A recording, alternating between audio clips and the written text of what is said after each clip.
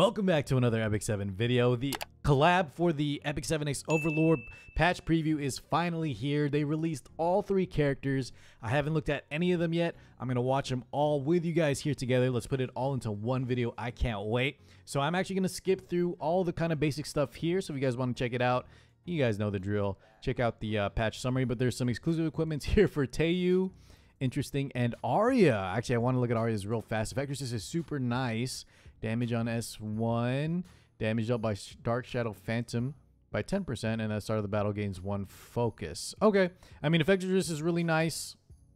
I'm not sure which one I would really use here. Getting 1 focus just gets us into that 5 focus a little bit sooner.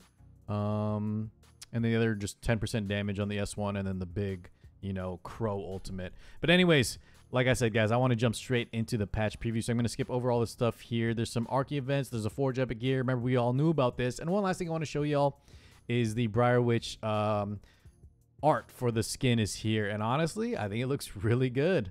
I like how she looks there. All right, let's go ahead and just jump straight into the hero previews. Alrighty, guys, jumping straight into it. I don't think we could start with anyone else but the main man himself, Mr. Ainz. I can't wait. Let's go ahead and check this out.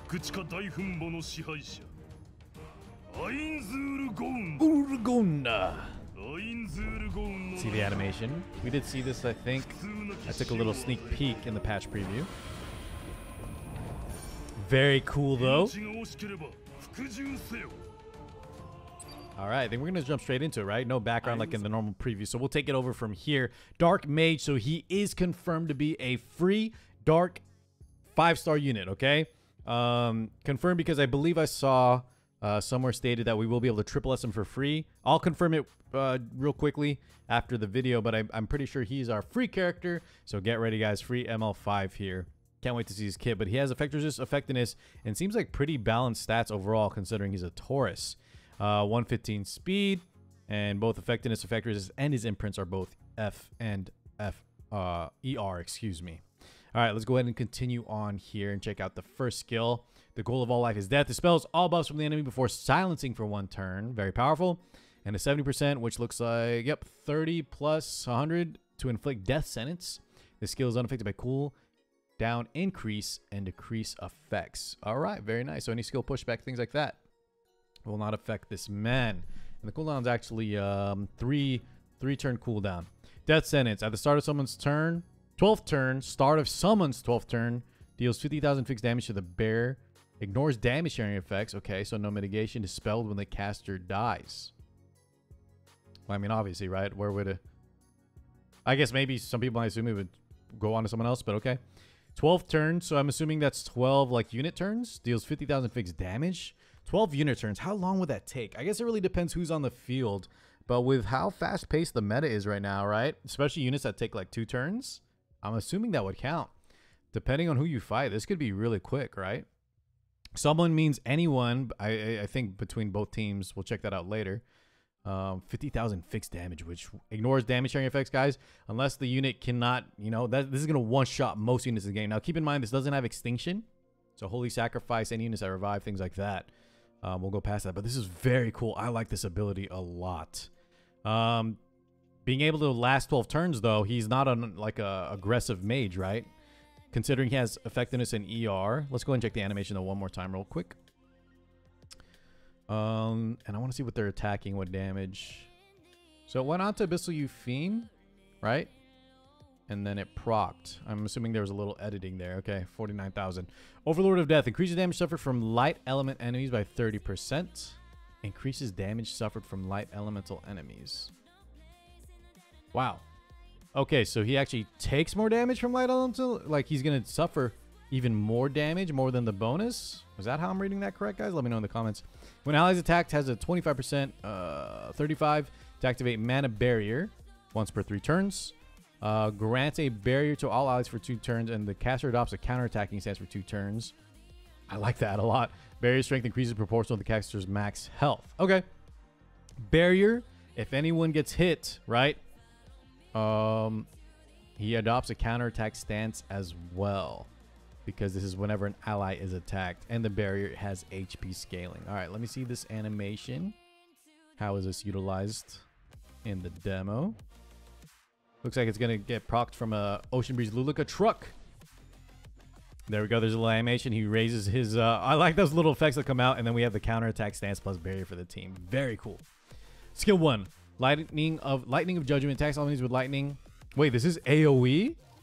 With a 25% chance to stun for 1 turn. Very Dizzy-like from the very first collab. And we can soul burn that for an extra turn. Damage dealt increase. It doesn't have HP scaling, though. And depending on how we build Ainz, right? With his skill 3 being mostly like a one-shot, I think we just want to stack a crap ton of HP and effect resist. Make sure he just lives. Because it said remember, his skill 3 will be eliminated if he dies. So we want to build him super tanky for the fatter barriers. Just have him on the counterattack stance in case if anyone even looks at him, he's a chance to like stun everybody. And being a mage, we can even have other artifacts on top of that too, right, guys? I'm already cooking. And then we can have extra turn. Very, very cool effects. I'm assuming the best build will be no damage, but of course, we'll wait till he's out to see this. But let's check the animation real fast. An AoE 25% chance to stun. There we go. We got a stun there on the ROL. All right, let's see the artifact. What do we got? Staff of Ainz. Increase effectiveness by 10%. Effect resist by 20%. Max 20 and 40. The caster's effect resist decreases by 4% with each attack suffered down to 20%.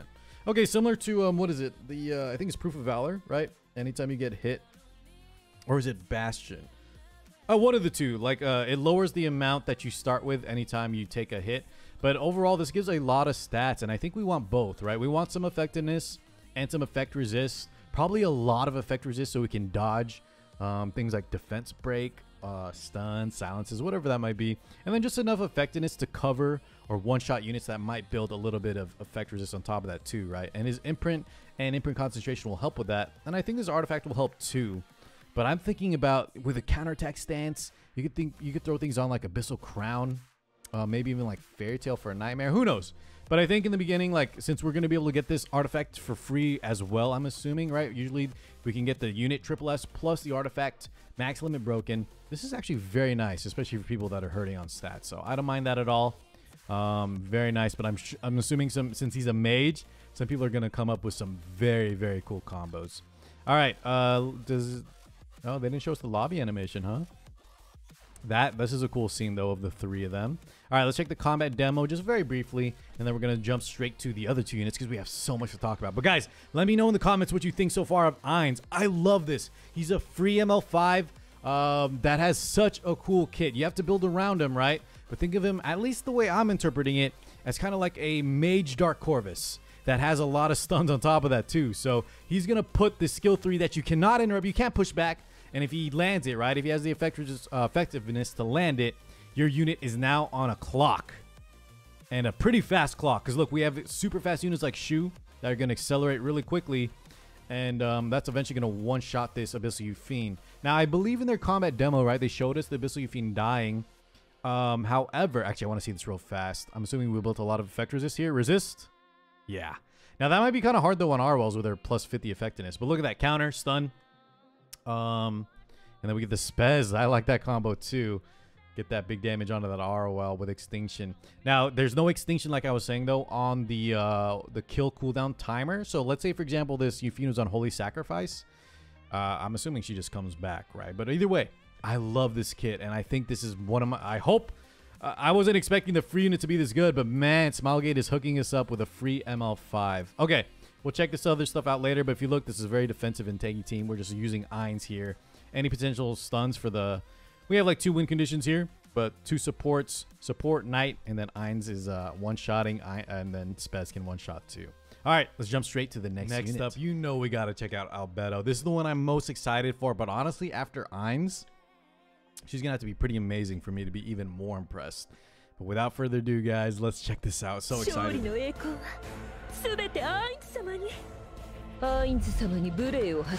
That face. Oh my god, she looks great. Earth Knight. Okay. A lot of people were predicting she was going to be a knight because in the lore, right, her job is to protect, especially to protect Ainz. The Overseer of the Guardians of the Great Tomb of Nazareth with pure white beauty. She looks amazing. All right, we'll take over from here. Earth Knight Sagittarius. Effect resistant health, so another tanky unit. Very, very slow. We can kind of already tell she's going to be more of a protector, I'm assuming. than an offensive-oriented knight, but who knows? Let's see. Let's go ahead and jump to the first skill. What do we got here? Luckily, no crit chance imprint, guys, for those of you that don't want to potentially be tempted, right? Or like speed imprint, whatever.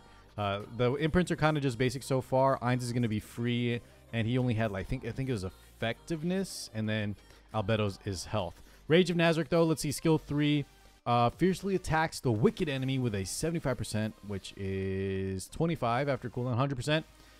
Not after cooldown, after skill enhancement to dispel all buffs. So, wow, both her and I believe Ainz had full dispels. She's also going to make them unable to be buffed and decrease the what the? So full strip, one tart, right? One unit, full strip, decrease defense for 2 turns, and unbuffable. Damage dealt increases proportional with HP scaling, and we can soul burn that to reduce this.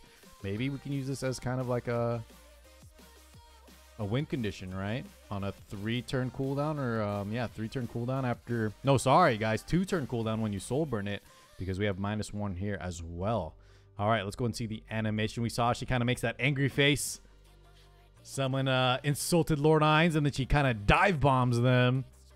Full strip. Wow, that damage is not bad too, right? 6,200 HP scaling, unbuffable, and defense break. S2, it's a passive. When an ally suffers a critical hit, decreases damage suffered by 15%. 2, 3, 4, 5. So 20% damage reduction. Just straight up, right? Straight up 20% crit damage reduction. Similar to maybe like Little Queen Charlotte. I think this one's more though. It's been a while since I've seen. There's a few artifacts units that have this effect. I think like Archdemon Mercedes, but I think hers is only for herself. This is when an ally suffers a critical hit. Like I said, very lore friendly. When an ally except for the caster suffers a critical hit, counterattacks with Let's Go Bicorn. Bicorn? I should know this, guys, but I don't think this came up too often in the anime. Let me know if I'm wrong and I just forgot. There's so many seasons already. But Bicorn can only be activated once every... It's Bicorn, right? It's like Unicorn. There's 2 horns, though.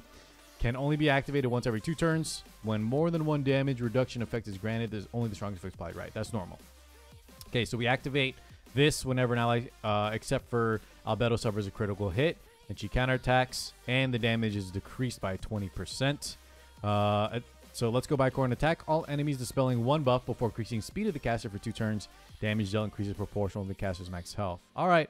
So let's see here. Whenever someone gets crit, she's going to counterattack, self-speed up, and then it's going to do some damage as well. That's HP scaling. Let's go ahead and see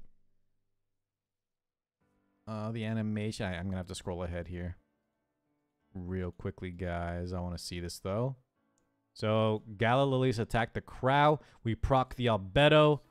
Oh, that looks cool. Oh, my God. You know what? I think I do remember this. Damage is very light. But we do get the speed up after that, right? Damage seemed not that impressive, though.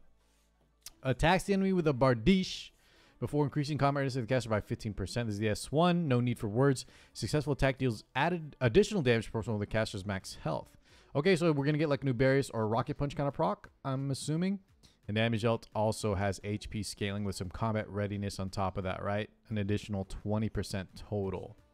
Okay, very cool. All HP scaling on all 3 of her damage abilities. Damage mitigation. Overall, though, guys, I'm not sure. I think Ainz is going to be, honestly, better than this. But I like these kind of units. I just don't think... I'm not sure if this is going to hold up in the current meta. It's very, very protective. And the damage so far doesn't seem too amazing. But let's go ahead and check out the Artifact 3F.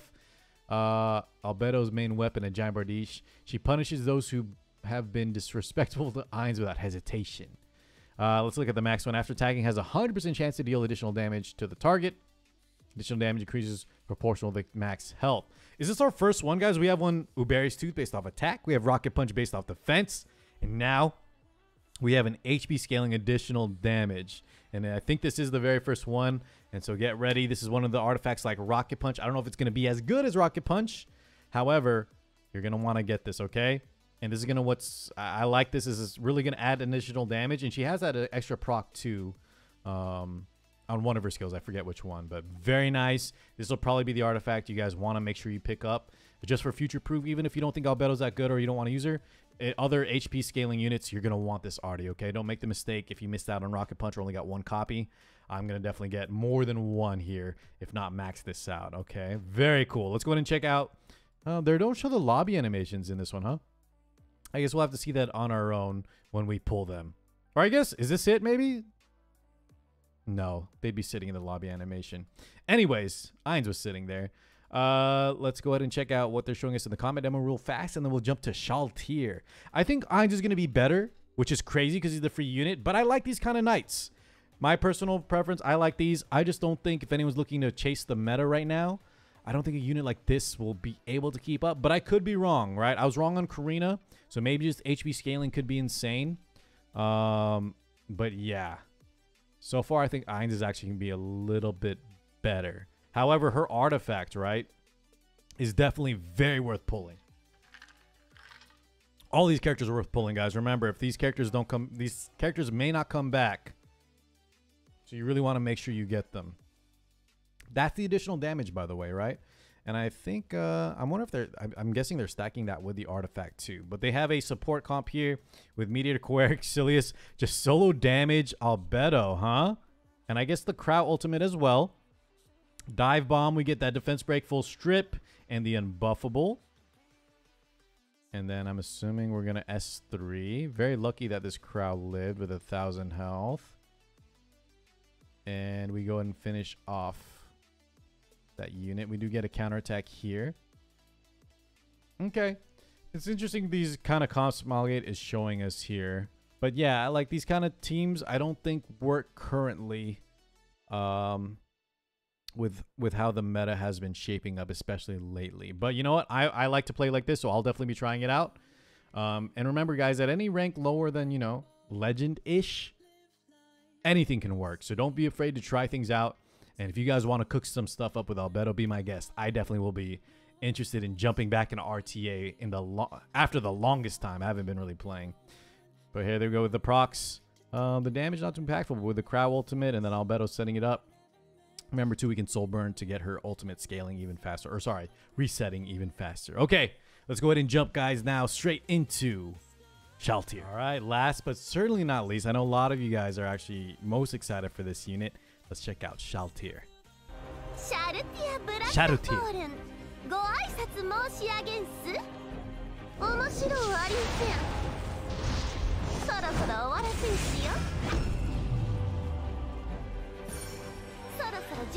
Very cool, a true vampire of cool beauty. All right, I like that epic music too. So we have a fire warrior. All right, so we have a knight, a warrior, and a mage. Kind of fast here at 119. Crit chance imprint. There it is, guys. So those of you that are going to be wanting Shalltear, crit chance is always so good. So you might need multiple copies. Or at least one, right? Remember, guys, the first imprint is the biggest value. Okay, but let's jump straight into her skills. Skill 2, they're leading off with a passive here. True Vampire. Damage suffered in one attack does not exceed 70% of max health, with additional damage received limit increase there. At the start of the turn, when the caster's health is 60% or more, increase attack. Wow, self-attack up as long as your health is 60 or higher. And at the end of the turn, grants stealth for 1 turn. Wow. All right. So attack up, depending on a modifier, stealth, and then we have, you know, that Tempest Surin kind of passive, Spirit Isolate, all the units that kind of have this Roy Mustang passive where they can't deal, you know, you can't one-shot her essentially. All right, very strong passive here for True Vampire. Are they going to have a skill preview for this? Let's go ahead and check it out. What are they going to show us here? Probably just the attack buff procking. Yeah, attack up, and then the stealth is here. Her idle animation, by the way, guys, looked really nice. So skill 3 active, the Purifying Javelin. Dispels all buffs from the enemy and attacks with a gigantic javelin of white silver. Increases hit chance by 100%. Wow, 100% chance when using the skill. Ignores effect resist of any targets with attack lower than the caster's attack. And she has attack up too. So ignore ER, hit chance, dispel all buffs. So all 3 units dispel all buffs. My God. And then a gigantic javelin. 3-turn cooldown. Let's see the I want to see the damage on this, and I want to see the animation one more time. She did. Here's the idle animation, by the way. Or not idle, but you know, her turn. I guess that is idle animation. But yeah, let's go ahead and see. She gets on the full body armor. Strikes at that Aiden with 100% hit chance. And was that 25k to the dome? My goodness, with that attack up, right? Okay, very cool. Or is that? Yeah, 25.5k damage. All right, Summon Household is skill 1. Summons different familiars to attack the enemy, inflicting injuries. Wow, she's going to have injury? The severity of injuries increases proportional to damage dealt. Injuries decrease max health. Yeah, we know what injury does. 10%. Increases damage dealt. Injuries decrease max health of target by up to 20. So we can soul burn that to get a greater effect on the injury. And let's go ahead and check the animation here. So skill 3, 100% hit chance. Ignore ER if we have higher attack. Skill 1 has injuries. So kind of a versatile unit. How much damage did that do? She was defense broken though, right? Defense broken, that did 32,000 damage. Nice. And I think I want to see the little dog pop out. Yeah, like a spirit, a familiar wolf or something pops out. It kills Arwal there. My god. All right. And sorry, I want to look one more time. Okay, she's using her own artifact. Let's see what that was. Something Lance. The Pipette Lance. A divine class lance, which serves as Shalltear's main weapon. When attacking with a single attack, it increases damage dealt. Let's look at this one by 20%. So single attack, 20% damage, and absorbs 15% damage as health. And this will be proccing off the skill 1 and the skill 3. So we'll get a little bit of health absorb, kind of like lifesteal, which actually works very nicely, guys. With, you know, the passes where you can't go one shot. Look at units like Tempest Surin when you build Lifesteal on her. Look at units like Spirit Eye Celine with the health absorption too. Anytime you can get above that, you know, one-shot threshold, which you can easily do when their health is low and you have that health absorb, I think this works really nicely. So this artifact seems very good as well. Overall, I think her kit is better than Albedo's. Albedo, I think, has the worst overall kit, and it's not bad. It's just more of a very Knights-focused defensive one, which I don't think the meta is really suited for. Whereas I think Shalltear, you can really come up with some cool stuff with her. How useful she'll be, we'll find out. I think mostly we're going to want to bring her into things like, you know, they showed the Savior Aiden there. However, with the injuries, plus just, you know, she's kind of sticky. She can't be one shot. Has stealth, has attack up. I really like, I think a lot of people are going to use this unit in a lot of different areas. So very, very cool from Smilegate, man. Let's go and check out the combat demo. See what they want to bring her. So we're with this is the most offensive team they've shown us so far, and even then, not that offensive. But we do have a fast here. Conquer Lily set up the Vigor buff for our squad. That's going to activate... Sorry, not activate, but give us all some extra damage. A little bit of defensive stats. But here we go. Ocean Breeze Luluka is going to proc. I want to see what this Shalltear is going to do. I'm assuming this is the same footage that one-shots the Aiden. Was there an Aiden on the other team? Yep. Okay. And wait. Did we just miss with the Ocean Breeze Luluka? Is that what happened here? Yeah. So miss on the Ocean Breeze Luluka because it's Earth versus Fire. 50% chance. And then we have the Pipette. Or her ultimate. Where she stabs her. 25k. 100% hit chance. There was no RNG there. We strike an S3 even though we have the miss chance buff here. And we hit the Aiden, which is nice. So that's actually where we get the defense break because we saw the S1, guys. And the S1 is actually going to do some big damage. Let's go and just go all the way back to Shalltear's turn here. We didn't proc her there with a dual attack, but she's coming up after this Ocean Breeze Luluka turn. Sorry, after the Candy turn now. Please no salvo. Attack up with the Vigor buff. We soul burn. Is it the same footage? 32k. Yep. All right. Wow. Alrighty, guys. Well, while this combat footage plays, I don't want to think too hard on the 3 units until we get closer to the release dates. I'm going to pull all 3. I implore you guys, I encourage you guys to not spend any Sky Stones on anything. Once again, I think Epic 7 is a game where collaborations may not come back the next year. So if you miss out on this run, there's a good chance you may not get these ever again in the future. And I don't know if Smilegate's going to make clones of them or what. In original Epic 7 characters. They haven't done that for Espa yet. So make sure you pick up 1 copy of each. Remember, you only need to get Albedo and Shalltear and 1 copies of their artifact, if not more, if you plan to use more than 1, okay? But yeah, remember, maybe having 2 of each is the safe, and then you can just bottle the rest later down the line. But don't combine them. Make sure you pull 1 of everything. And we have our first free Dark ML5. I think I'm actually most excited for Ainz here. And I thought I was going to be most excited for Albedo, and I still am. I'm still going to plan to use her. But I think kit-wise, I'm most excited for Ainz. Let me know what you guys are most excited for. And don't forget, Shalltear has crit chance imprint. So those of you that really like her, get those bookmarks ready. All right, guys. Thank you so much for watching. This is going to be a long video, but I hope you enjoyed. I'm very hyped for the 18th, I believe is when it's coming out. And I will catch you guys then. Peace out, everybody.